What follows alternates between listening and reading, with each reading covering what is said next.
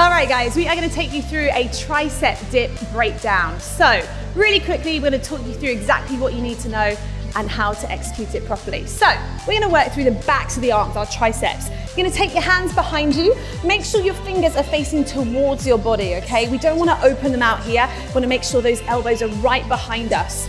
Make sure the hands are underneath the shoulders. If they're too wide, you're not going to work the right part of the arm. So hands underneath your shoulders. Roll the shoulders back, lift through that chest. So we're going to start by just bending the elbows here. Bend and press. Now when you extend the arms, really think about lifting the chest nice and high.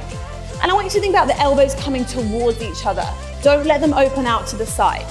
Now if this feels good, you can make it a little bit harder. You can lift your bum off the floor.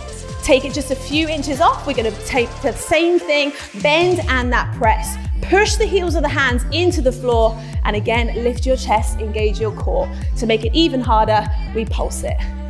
That is your tricep dip breakdown. Join us in a class and do it soon.